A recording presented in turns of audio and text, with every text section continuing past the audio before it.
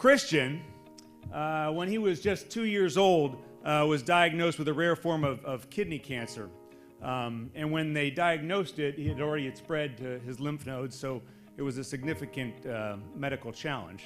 And 6 years later, is cancer-free.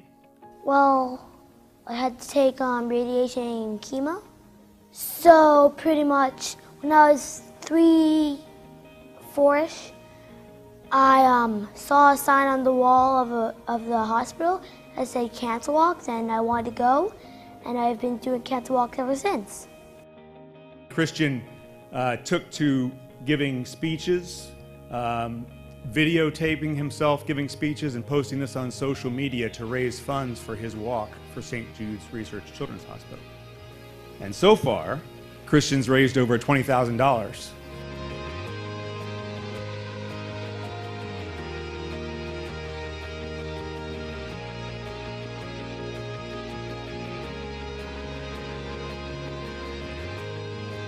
I feel honored and excited because there are many other kids that have done many great things. And I was chosen out of at least 500 others.